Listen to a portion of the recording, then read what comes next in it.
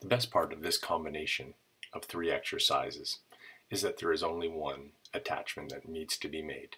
Attach your double band roughly around thigh, maybe even waist height.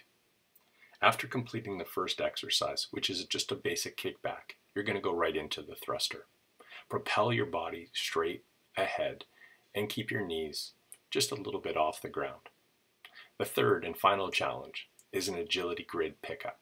If you don't have agility grids, pennies or any form of equipment can be used.